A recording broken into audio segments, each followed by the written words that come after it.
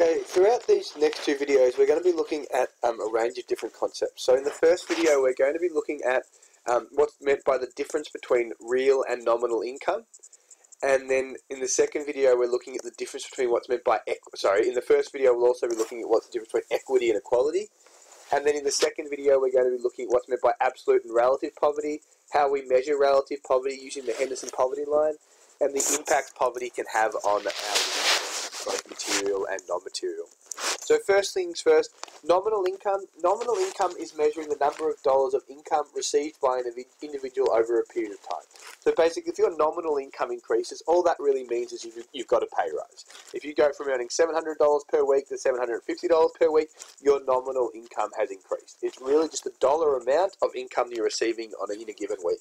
It does not take into account the actual quantity of goods and services that these dollars will purchase. So it doesn't take into account the rate of inflation. All it's measuring is whether your price has increased, your wage, or income has increased from the previous year. It's measured without looking at the CPI or inflation. Real income is a better measure of our purchasing power.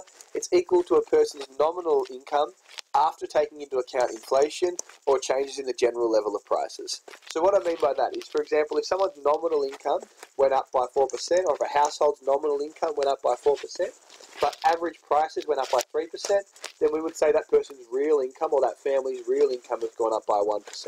So for your real income to increase, your wage or income needs to increase by a faster rate than the rate of inflation. So if your income increases by 2% and inflation goes up by 4%, then your real income has actually gone down. Real income is a much better measure of our purchasing power and our material living standards, because it actually measures whether we can afford to buy more goods and services with the income that we're generating. So real income is income after taking into account inflation. The second thing we're going to look at in this video is the difference between equity and equality. So basically the difference is equity means fairness and equality means everybody getting the same. So if everybody gets the same distribution of income, we would say that's an equal distribution of income, but whether that's a fair distribution of income is another thing. So equity is a measure of fairness, equality is a measure of evenness. So for example, if two households had the exact same income, we would say that that was equality. But would we be achieving an equitable distribution of income? Well, not necessarily, because, for example, one family may have greater needs than the other. So one family, for example, may have a family member who has a disability and requires special care, and therefore the same income would not ensure equality, because the second household would actually need access to more goods and services, or more income, because they have the need to support someone with a disability. So we would argue that even though that's an equal distribution of income, it's perhaps not fair. Another example is if an unskilled and skilled worker receive the same income. So for example, you spend the next 10 years studying to be a surgeon, and somebody else is working just in an unskilled profession that they've just gone straight from school and working in an unskilled profession. It's equal if you're both earning the same amount of income, but it's another thing as to whether that's an equitable distribution of income. Is it fair that the person that studied for 12 years is on the same income as somebody that's just finished school and gone straight into a job? That would be an equal distribution of income. Whether it's an equitable distribution of income is the same thing. It's like if you do an assignment, and a group assignment, and there's 5 of you, and 2 of you do all the work, you all get the same mark, so you would say you've got an equal mark. But is that an equitable distribution of income? Is it fair that 2 people are working so much harder than the other 3 and they're still all getting the same amount of income? So there are policies that help to achieve equality but don't necessarily help to improve equity. So the goal of equity, when we're looking at equity, it has 3 main components. So an equitable distribution of income is considered to occur when all Australians have sufficient income to purchase goods and services that allows them to have a dignified standard of living. So they can afford to buy enough goods and services that allows them to have a dignified or self-respected standard of living. Basically means we don't have to beg for food. We can afford clothes and food that allows us to have a dignified or self-respected standard of living. Nobody's living in absolute poverty. What we mean by absolute poverty is nobody can't afford the basic goods and services necessary for survival.